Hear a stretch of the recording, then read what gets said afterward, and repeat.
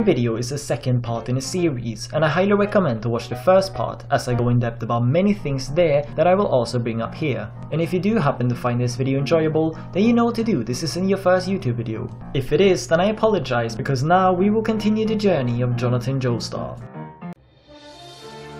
We previously talked about the fight at the Jojoestar Manor, which ended in a stalemate, but left Jonathan severely injured. It is when he's recovering from his injuries where he reunites with his one true love, Erina Pendleton. Keep in mind that Jonathan still doesn't know that Dio is still alive, so for him, the place where he grew up in, the Jojoestar Manor, along with all of his remaining family members, of course including his adopted brother Dio, all perished when the manor burned down. Jonathan really has nothing left.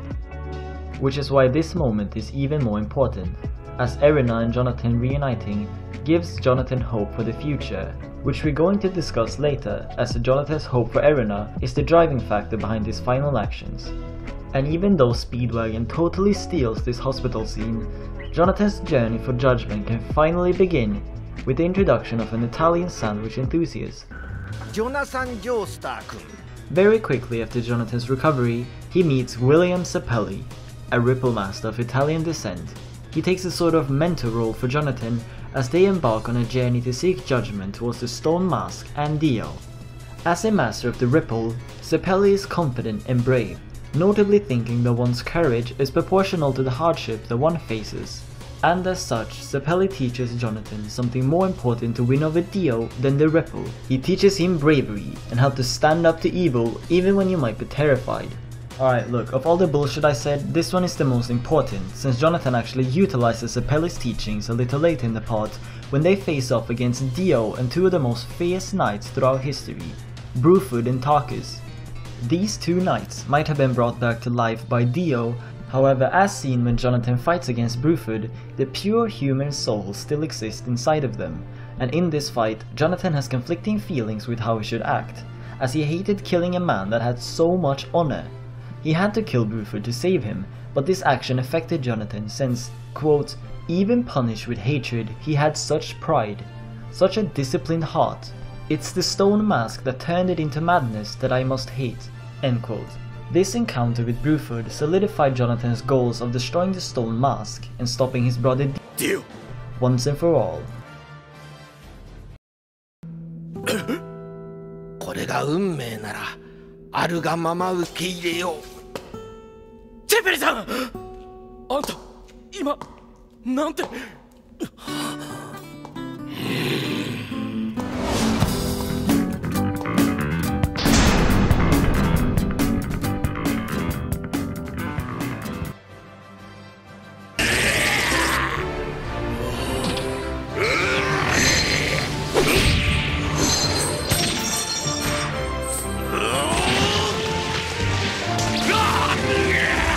Later on, Jonathan's nobility is shown off in the fight with Tarkus, as this is also the moment when Jonathan's strength is enhanced, as when Sapelli dies and Jonathan is the only man left to fight for the good of humanity, Sapelli's Hamon is transferred to Jonathan. And you know, Speedwagon doesn't count as a man fighting for the good of humanity, since he's just a glorified cheerleader. Come on, we all know it. Anyways, Jonathan's strong justice and judgment of Tarkus proves the sheer power of good, honorful and righteous actions, which plays a huge part in the final showdown with Dio.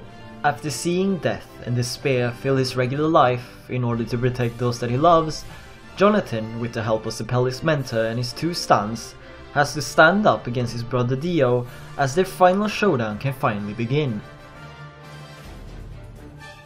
Dio, you think I'm the villain? Go fuck yourself. One thing is evident right away, Dio and just evil in general is far more powerful in numbers as Dio manipulates others to fight for him. As it stands, the bad and evil in this world is simply more powerful than the good. And as Jonathan is one of the few good, honorable, righteous men left, his character culminates in this single fight. Everything that he has learned, his strong determination, justice, bravery, love, and hate, right here. Like, right here, he's a symbol of everything just. And Jonathan's dignity and honor is the only thing powerful enough to stop Dio. However, Jonathan wasn't ready for this fight. He couldn't have been, But mirroring the very first fight when Jonathan won against Dio, his determination and willpower when his honor and loved ones are on the line unlocks a hidden power inside of Jonathan. I personally believe that this is the true strength of honor and nobility, giving Jonathan the strength that he needs to win. And as I said during the Tarkus fight, the power of good and righteous actions prevail. And even with the hardships like the death of Jonathan's loved ones, the good, honorful way of life always wins in the end. Dio has only respected one man prior to meeting Pucci, and it was Jonathan. This spirit of pride that Jonathan shows is the only thing strong enough to rival the great Dio, and as such, Dio recognizes the power hidden inside Jonathan, as even with all the years of torture that he put Jonathan through, he rose up, never admitting defeat. And as Jonathan finishes Dio off with the sword left to him by the proud knight Bruford, one final tear runs down Jonathan's face as his once former brother is finally defeated. Dio. And this long, bizarre journey can finally conclude. Or does it? Jonathan achieves the symbol of justice after Dio's defeat, but as we all know, his journey does not have a happy ending, since whilst traveling on a ship towards America on his honeymoon with Erina, Dio returns to end their happily ever after story. Jonathan, being the purest form of good in the world, sacrifices himself for Erina and ends Dio's reign once and for all. Jonathan coming to terms with his own mortality is the opposite of what Dio does, as he previously rejected his mortality to ascend and become something that he thinks is greater.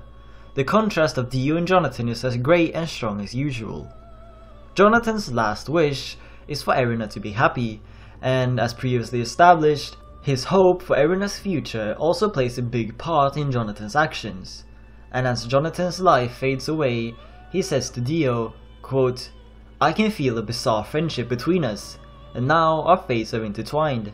They will disappear together as this ship explodes." End quote.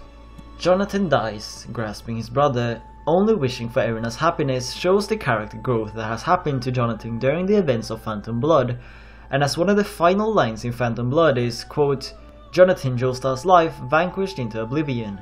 His history was lost to the shadows, known to no one. The public will never hear the story of the proud life that he lived, but his descendants will hear of it." End quote. Jonathan's fate had no other ending. However, his spirit and symbol of justice never truly dies, since all the other JoJos following him have the same symbol of justice, only in their respective parts. Every following JoJo has the same fighting spirit in their blood. Joseph uses it in a different way when he fights against Aztec strippers. Jotaro uses it in a similar way to Jonathan when he fights against Dio and finally kills him, for real this time. And you can see it take a physical form in the concept of stance. The fighting spirit introduced in Phantom Blood is what eventually Araki is gonna develop into stance. The fighting spirit is so important that he develops stance from it. Like, it's in every part of JoJo, except, people don't notice that there's stance in part 1 and 2 just because it takes a different form. They even transcend the parallel universes, since part 7 and 8 also has the same fighting spirit, and why the fuck am I still talking about this? Jonathan's journey throughout Phantom Blood is something that I never really hear people talk about. People either say that he's good or that he's boring, and never explain why either one is true. So I made this series just to research Jonathan and learn more about the history behind Araki making part 1, and just part 1 in general, since when it comes to JoJo parts, it's the one that's often overlooked. And I can confidently say that Phantom Blood and Jonathan is really good. But of course, I wouldn't compare them to the later parts, since JoJo is one of the few shows that gets better after every part. And as Araki evolved his writing style and developed into new interesting ideas, that's when JoJo really shines. But nothing like the part 7 or 8, none of that could be possible without this part, without Jonathan Joestar. If you have followed me throughout this journey, then I hope Jonathan's courage and spirit has inspired you, just the same as it inspired me to make this video. And maybe when you see that person say that Jonathan Joestar is actually a bad character, redirect them to this video and I will tell their smug ass that they're simply wrong. With his courage and spirit, Jonathan sets a legacy as the very first JoJo of the series. And as someone who never really liked Jonathan that much, I can now truly see why he was perfect in his respected part, and that his way of life is one to be replicated. However, his honorful and righteous way of life does not continue with the other JoJos, and instead fades out along with the character of Jonathan Joestar.